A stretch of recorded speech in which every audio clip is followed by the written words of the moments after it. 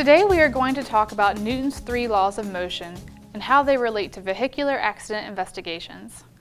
Let's look at Newton's first law. The law states an object at rest will remain at rest unless acted on by an unbalanced force.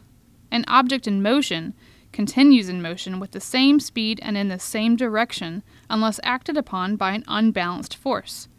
This law is often called the law of inertia. In other words, objects tend to do what they're already doing. Inertia means that an object will always continue moving in its current speed and direction until some other force causes its speed or direction to change.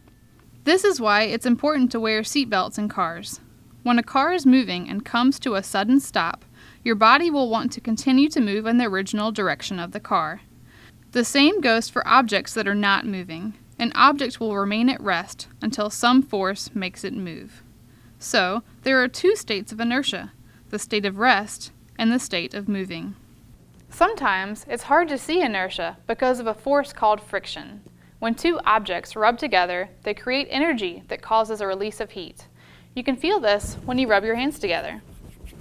What you're feeling right now is friction.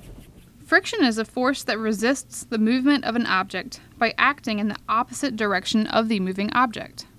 Think of the brakes you use to stop your car. If a car comes to a stop at a stop sign, it slows because of the friction between the brakes and the wheels. The friction stops the wheels from turning and counteracts the inertia moving the car forward. What happens if that same car tries to stop when it's raining? Friction is still there, but the liquid makes the road much smoother and decreases the friction. Less friction means it is harder to stop and easier for a car to slide out of control. That's why there are so many accidents in bad weather.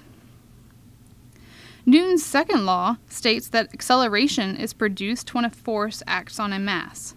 The greater the mass of the object being accelerated, the greater the amount of force needed to accelerate that object. This is expressed by the equation force equals mass times acceleration. For example, large cars have more mass than small cars, and it takes more force to make them accelerate and decelerate than it does for small cars. This is why large cars guzzle more gas. Newton's third law of motion states, for every action, there is an equal and opposite reaction. This means that for every force, there is a reaction force that is equal in size, but opposite in direction. Whenever an object pushes another object, it gets to push back equally hard in the opposite direction.